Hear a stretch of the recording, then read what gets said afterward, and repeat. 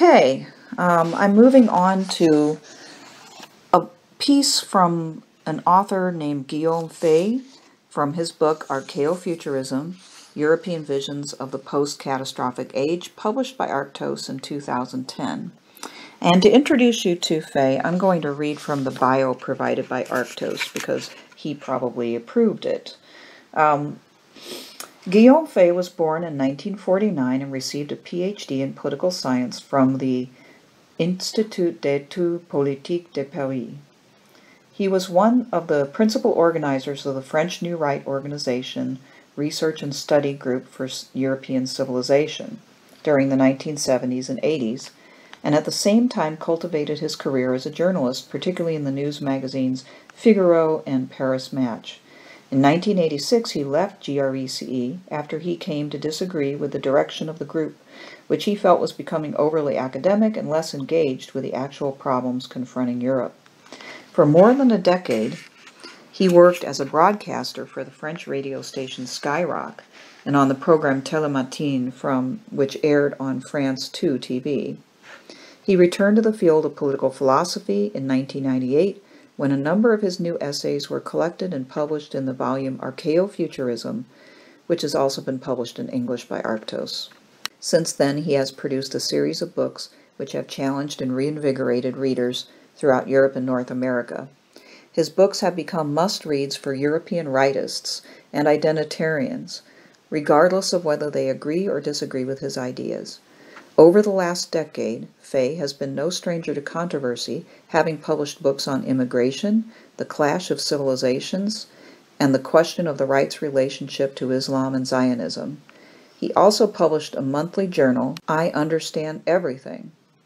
He is very influential upon the identitarian movement and rejects the communitarian and pro-third world ideology propagated by his former GRECE colleagues.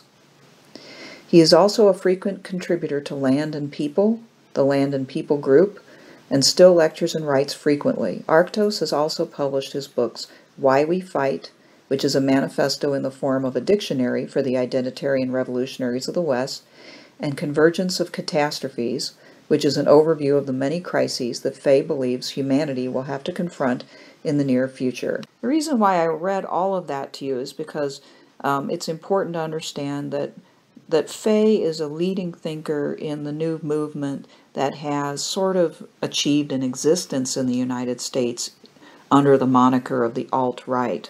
But the alt-right in America seems to be a kind of faint shadow of the new right in France and other European countries. What I mean by that is even though the American alt-right is sometimes inspired by the European New Right, there are differences in tone as well as in reasoning that can't be overlooked. So by reading a little bit of Faye, this may be your first introduction to what's come to be called New Right or identitarian thought, that for better or worse has become pretty influential in Europe and is now making its way into the United States. And given all the changes that are afoot in our political scene, I think it kind of behooves us to learn how these people think and to better understand the core ideas behind the movement that may not be always perfectly understood even by the people involved on the ground in the movements. And that would be the case with Guillaume Faye's ideas. I picked this selection because I think that it did the best job of applying to the subject matter of the class. Like the left accelerationist that we just got done studying, he has his own critique of liberal capitalism or neoliberalism and also communism. And he has his own proposal for a different and better future. Like the left-wing accelerationists we just studied, he starts out on a fairly pessimistic or even catastrophic note. He says, people no longer believe that tomorrow will be better than today, just as today is better than yesterday, thanks to technological and scientific advances and the alleged educational and moral improvement of humanity, as well as the spread of democracy. Evidence is mounting that growth, this measurable mockery, does not actually lead to any objective increase in well-being. The decline of the secular eschatology inherited from Christian messianism is a hard blow for the egalitarian worldview, for it erodes the very philosophy of history on which the latter is based. Well, as I said before, there's a sentence for you. Eschatology in religious terms refers to the final goal or end of mankind, and usually the second coming of Christ in the Christian religion. So Faye is employing a fairly common notion of secular eschatology, or the secularization of religion. Underlying what he's saying is a notion of history in which, as religious faith declined in the Western world, we substituted religion's power for the power of secular ideologies. And the secular ideology which came out of Christian messianism, the idea of the second coming of Christ as the end of history, that got secularized into egalitarianism, individualism, a certain faith in human progress and perfection. But he wants to say that we've proven that the idea of progress leading to some sort of perfect future is an illusion and a myth. So basically he's denouncing the idea of inevitable and good progress as being a sort of secular religion. It's a myth, and the reality, he argues, is that it hasn't worked the way people expect it to. So then, in the section Historicism versus Progressivism, he says, the question we must ask then is, with what can progressivism be replaced? Progressivism to him really is, when he uses that term, he's talking about the faith in progress, okay? So he says, the failure of liberal capitalism to attain its goals of equal justice and prosperity for all, and the collapse of the communist dream, which pursued the same objectives, have cleared the way for the establishment of a third path. So again, just as the left accelerationists denounced the effects of both neoliberalism and communism, Faye does the same here. And in the same way, he's arguing the path has been cleared. If we open our eyes and look objectively at the results of both of those systems, he says there's more harm than good, and the failure of these two systems should establish a third way, or should call for a third way. He says what has now emerged is not a world unified and nourished by history, the linear and automatic outcome of progress, but rather a chaotic and multipolar one that is undergoing globalization. He's hitting at the idea of the end of history put forth by Fukuyama. Again, he's saying that's wrong. What we really have is not an end of history, not global democracy and capitalism. That's not going to happen, or to the extent that it happens in a destructive way. What we really have is a multipolar world, and one that is undergoing globalization. And he's referring there to globalization through markets and telecommunications, so both economic and cultural globalization, meaning that there is this ongoing consumption of other cultures. The way that Faye thinks is that part of the terrible legacy of neoliberalism is precisely that its success has begun to erase many cultural differences around the world, and to try to bring everybody into the global economy and the Western way of thinking.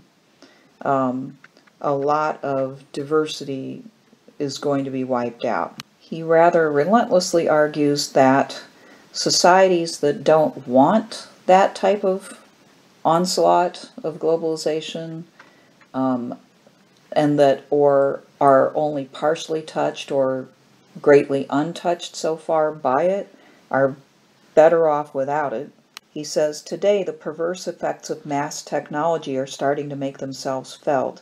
New resistant viruses, the contamination of industrially produced food, shortage of land, and a downturn in world agricultural production, rapid and widespread environmental degradation, the development of weapons of mass destruction in addition to the atomic bomb, etc., not to mention the fact that technology is entering its Baroque age. All great and essential inventions had already been made by the late 1950s. Later enhancements constitute not so much concrete improvements as additional refinements of little use, like decorative touches added to a monument.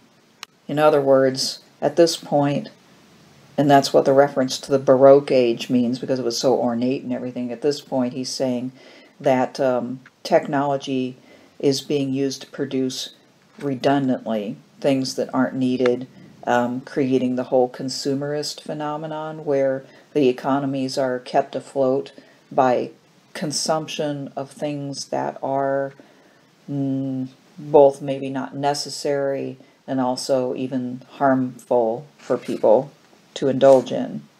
And then unlike the left accelerationists who basically call for a real ramped up left-wing political ideological agenda, Faye argues that change will happen not through a political program and an argument, but will happen through catastrophe. He says catastrophe itself, not the will of governments, will bring change to the current economic system.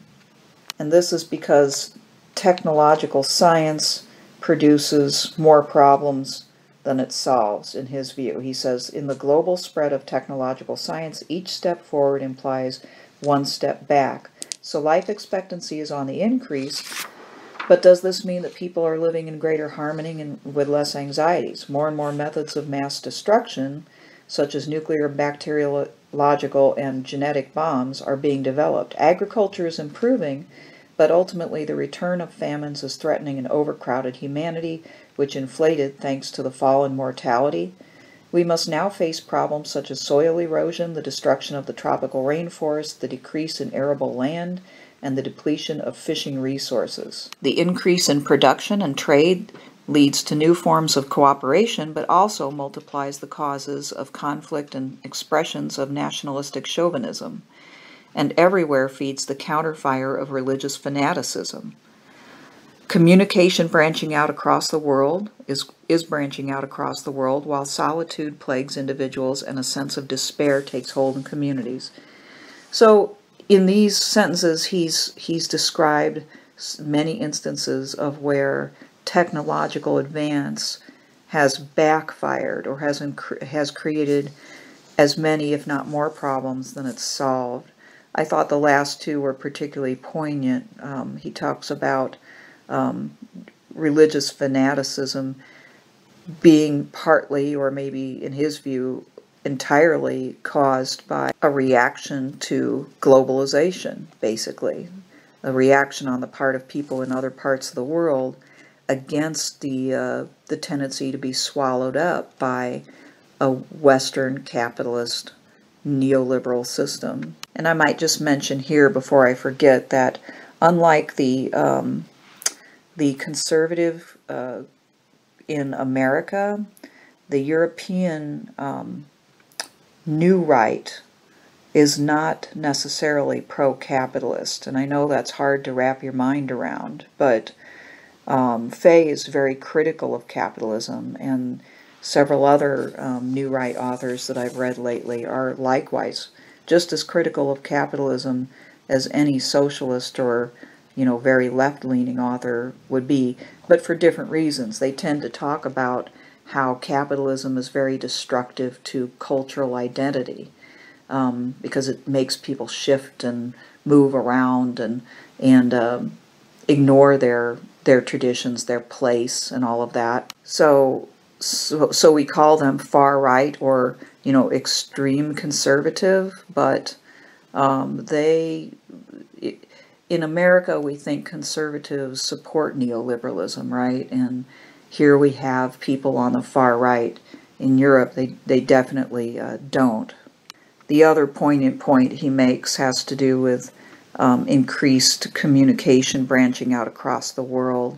I think of the use of smartphones everywhere, even in the poorest countries. People tend to have them now, and they gain access to the internet. They get Facebook. We know, like, the effect of Facebook and Twitter and all sorts of social media. People say they have the effect of increasing isolation and sort of a sense of anxiety, social anxiety, and all of that. They haven't necessarily been as good for people's mentality and their social connectedness as we would have thought when they first got started. As far as addressing the objection that we can't stop developing countries from pursuing industrialization because they're going to want to get in on the growth that the Western developed world has already gone through, and it's not fair to them to stop them. He says basically we aren't going to have to stop them. Again, he harks back to some sort of catastrophe.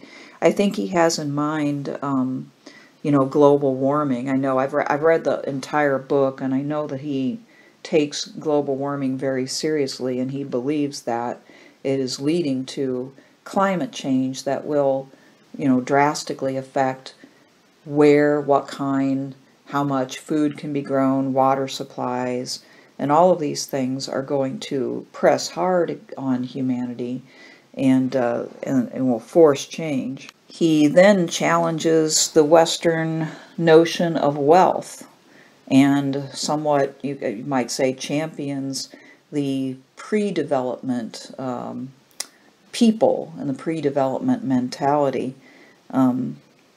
He says already in the 1960s, some Africans such as Credo Mutwa in South Africa argued that pre-colonial tribal societies, small, scattered, and demographically stable societies, were far more pleasant than contemporary African societies, which are complete failures based on a botched imitation and poor grafting of the European model, one totally alien to them. And on another page in the section Traditional Economies Are Not Underdeveloped, he really goes off on this very idea of underdevelopment, that it is in some ways a racist idea.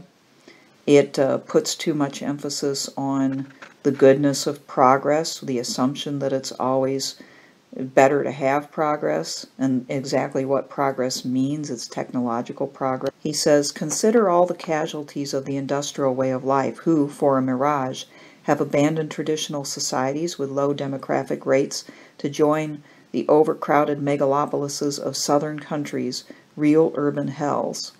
Besides, the members of traditional societies, where little money circulates, are neither poorer nor less happy than New Yorkers or Parisians, with all their modern conveniences. There's a little bit of Rousseau in Faye, I think. And that's not necessarily a criticism, but it's an unacknowledged debt, perhaps. There's a tendency here to look at the pre-development society as happier, more stable, more healthy, and they may very well be, but they all seem to want to become developed. But this may be because of the press of globalization upon them, and of course they may want to develop in their own way and react to the cultural impositions of globalization. So he moves into three elements he says will coexist in the new post-catastrophic world. 1, globalization. 2, the end of statism. And 3, the collapse of civilization worldwide. Now this is interesting because he's had a lot of negative things to say about globalization, but here he's saying that it is not going to be completely destroyed. What he says next helps us to understand what he means by these. He says, people preserving a techno-scientific and industrial way of life, yet driven by values other than those we have today, will coexist with people who have or will have reverted to traditional societies, possibly based on magic, irrational religious, pastoral, and neo-archaic ones with low levels of energy use, pollution, and consumption.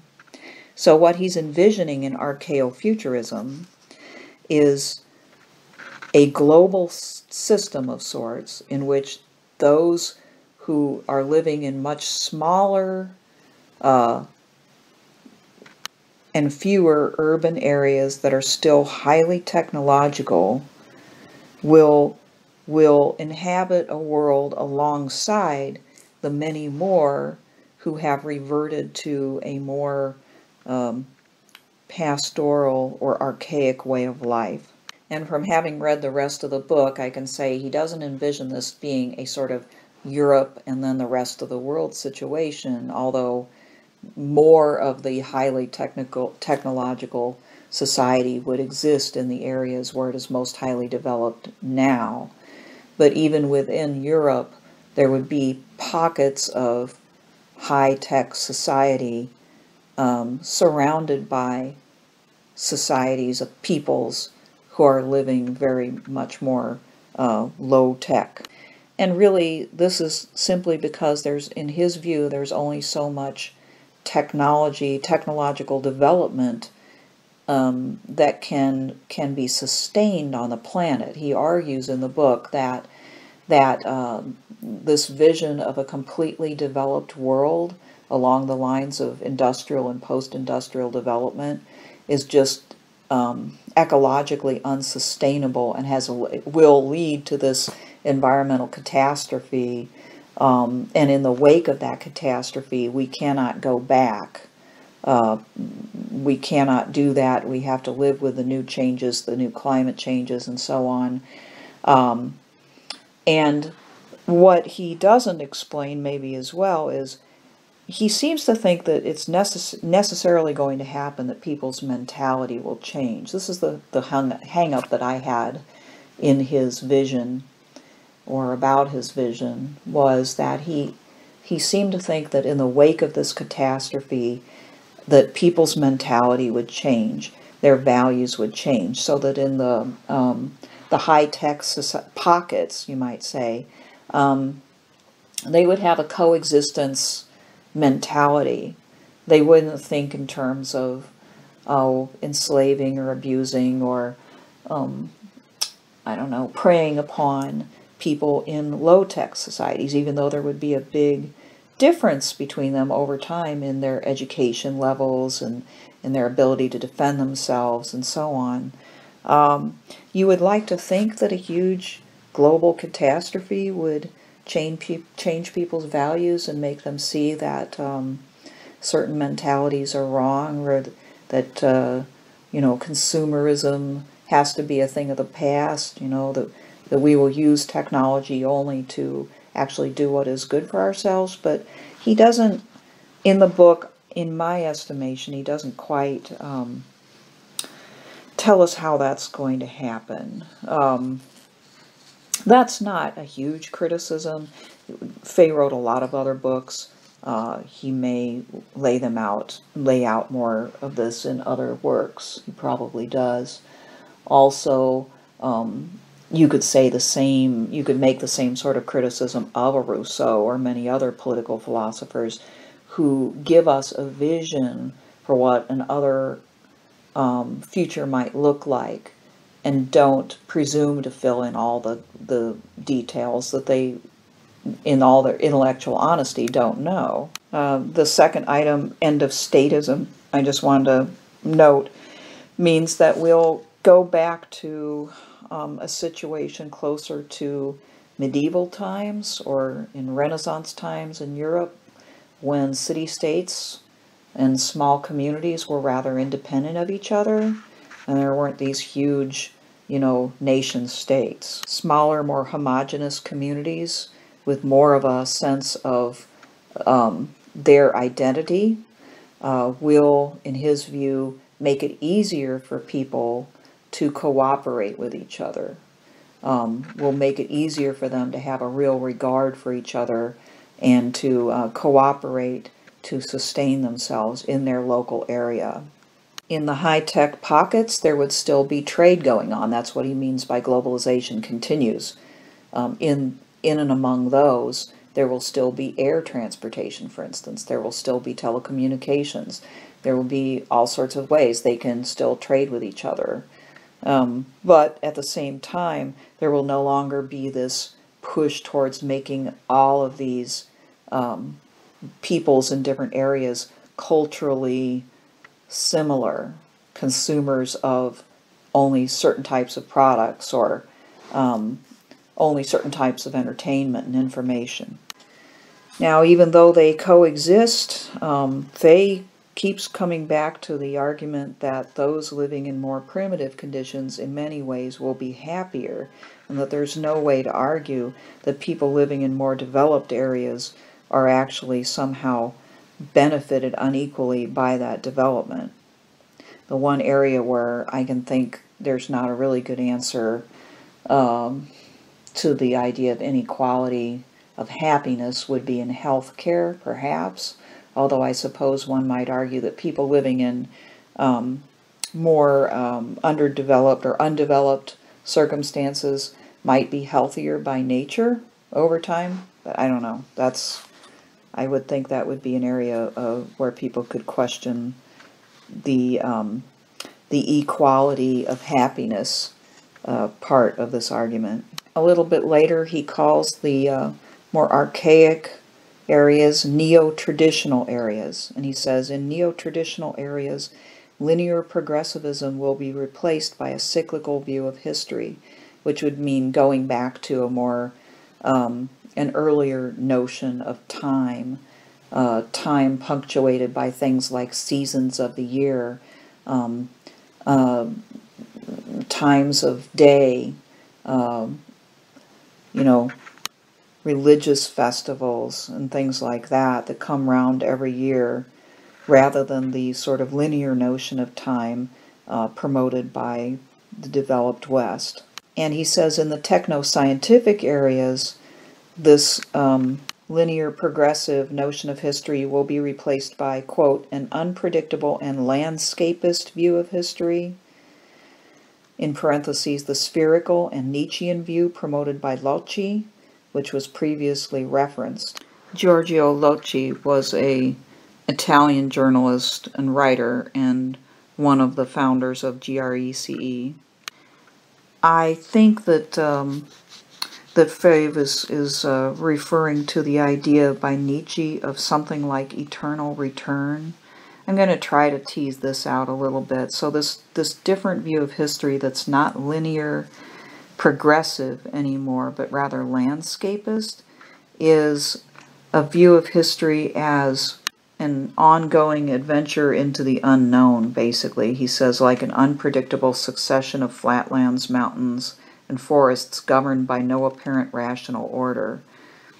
So we return to a type of history in the developed areas, the pockets, techno-scientific pockets, that isn't as traditional as in the so-called neo-traditional areas or archaic areas, but is still more like a story, an unfolding story, rather than it is some sort of, as he put it at the beginning, eschatological vision of some sort of progress towards an end. This is partly how they will be free from utopian visions, right? If we stop thinking in terms of some sort of end of history, some ultimate conclusion to which we're all headed, and we start thinking of history as a story that's unfolding and that we're a part of, then we will not have this utopianism that tends to lead people to do things that are destructive in the name of that goal. He returns to the idea of globalization again. He's saying that globalization will still exist in the sense of spreading of markets and companies across the world, I assume in and among the developed pockets, but universalization is rejected. No more imposing a particular cultural, ideological, or identity upon people everywhere. No more expecting all people to develop. Now here's an important part of the vision here. He says, the new economic system will have freed itself from two considerable burdens. First, the substantial cutting down of pollution levels will reduce the huge number of external diseconomies. So the costs that are put off, in other words, when industry creates pollution and nobody pays initially, certainly not the industry, for having it cleaned up, and then down the road somebody else has to deal with it. It costs somebody something, either their health or their tax dollars or both. So I'll back up now. He says, firstly, the substantial cutting down of pollution levels will reduce the huge number of external diseconomies with all their costs, and the burden of having to lend money to developing countries will also have been removed, as the goal of developing these countries will have been abandoned altogether. Secondly, the expenses related to state welfare will drop, as most of the massive social investments that are currently being made will disappear, as they will have become superfluous given the return to a neo-medieval economic model based on solidarity and proximity.